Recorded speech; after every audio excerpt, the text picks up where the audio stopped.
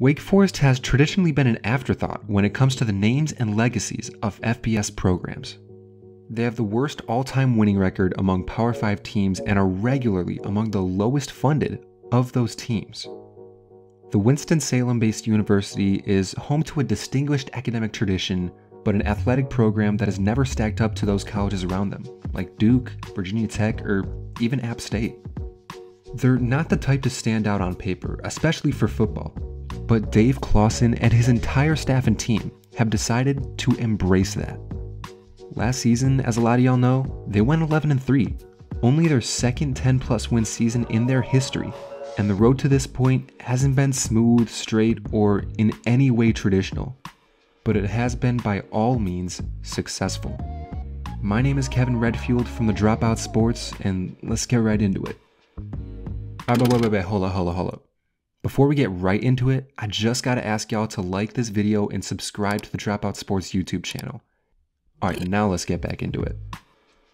Like I said in the intro, when Dave Clawson was hired to be the next Wake Forest head coach, he inherited a team that had just had their 5th straight losing season, and most of their starters from that season either left, graduated, or got drafted. He had to resort to starting mostly underclassmen for his first 2 years, including throwing true freshman quarterback John Wolford right into the shot caller position. Without much of a team to plan around, Clawson and company went 3-9 in both 2014 and 2015 with a still capable defense and a still raw offense. It wasn't until 2016 when the Demon Deacons found their footing. That year they went 7-6, which might not seem like much on its own, but just like every achievement, it's all about the context. At 7-6, Wake Forest had their first winning season in 8 years, and was the first time they averaged more than 20 points per game in 5 years. That year, the defense especially stepped up, with big-time names like Markel Lee, Duke Ejiofor, and top NFL safety today, Jesse Bates, coming into their own. To cap off the year, they won the 2016 Military Bowl against Temple 34-26, their first bowl win since 2008. That offseason, Dave Clawson received a well-deserved contract extension through 2024, and from then on, the Deacs had a winning identity that was completely their own. Remember when I said for 2016 that it was their first time scoring over 20 points per game in 5 years? Well, that was just a prelude to the monster of a season that is 2017. Stanford miss again. 4 eligibles to the right, firing downfield in traffic. It's brought down by Alex Bachman. It's a good job on this offensive line being able to block it up. Wolford throwing toward the end zone. Hines is there, caught.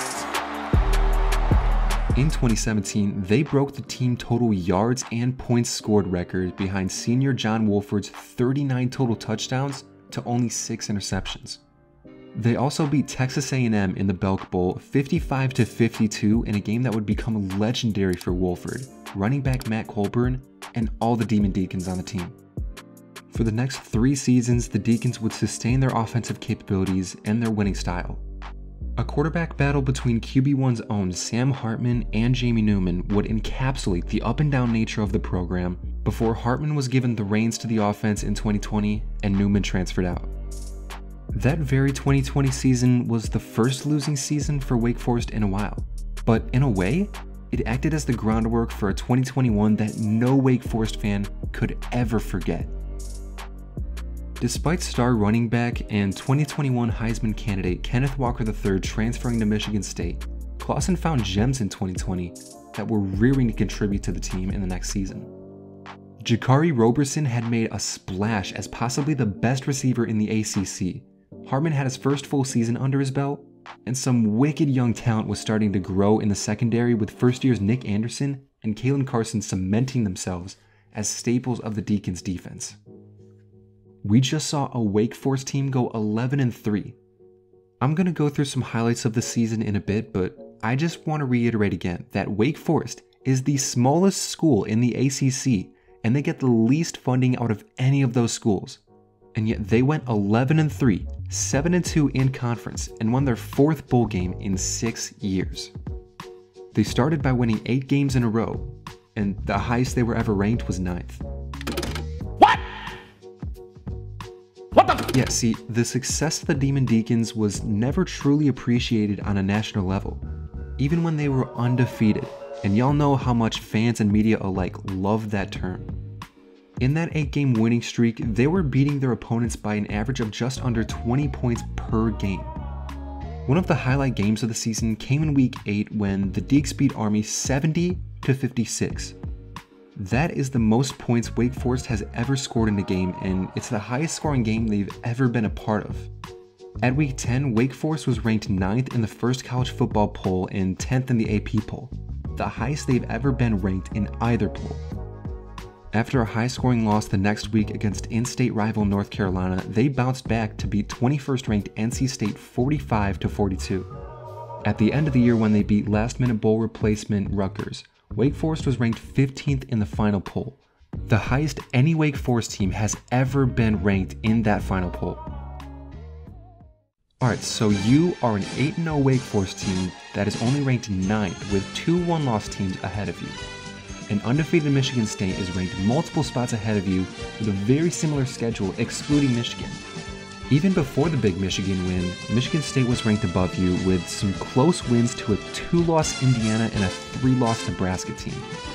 How does all that make you feel? Angry, discouraged, confused? Well, I can offer some reasons on why you rate that low, but I don't think you're gonna like them. With Clemson falling off the pedestal they'd built for a decade, the ACC started to lose the appeal that it had in previous years. There started to be a cluster of new coming competitors like North Carolina State, Pitt, and of course Wake Forest. This made ranking a team like the Deacons less attractive to a poll voter than a quote-unquote proven team like Oregon, Michigan State, or even Cincinnati. It also didn't help that Wake is not and has never been loud when it comes to recruiting. I'll get more into it later, but for a lot of people in college football, a player's ranking when they're getting recruited tends to stay with them during their playing days. And with colleges that recruit higher classes like Penn State and Clemson, they're generally agreed to be better programs than an under-the-radar program like Wake Forest. We see this happen season after season with Group of 5 teams that aren't able to recruit those 5-star players. Of course, Luke Fickell and Cincinnati have been able to break that barrier, but it was only after winning 11+ games for 3 of the past 4 seasons and going 9-1 in 2020. Just like in NCAA Football 14, you can upgrade the coaching ability and championship contender rating all you want. But at the end of the day, there are those things like program tradition that you just can't change. Just like a lot of things when it comes to Wake Forest football, the recruiting classes of the past, present, and what's looking like the future won't stand out to anyone. But for Clawson and the Deacons, they work well within the restrictions they have. Because they aren't able to compete with the Alabamas and the Ohio States of the world for those 5-star prospects, they instead go to the underrated 3-star guys that have room to grow and become those 4 or 5-star players by the end of their tenure.